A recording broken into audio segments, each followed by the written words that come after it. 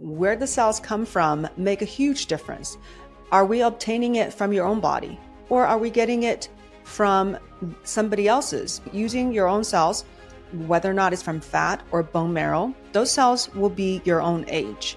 So that comes with certain caveats. You have gone through your life, accumulated a lot of genetic changes. There could be toxins accumulating, there could be infections. And when you put these cells back into your body, there is a chance of promoting existing cancer. As we live our lives, cancer cells is a normal physiological occurrence, is part of life. But your immune system should be so strong that it will just gobble them up as soon as they occur. But when you're aging, your immune system is less and less effective. That's when we see higher rate of cancer. That's why aging is the most predictive factor of cancer.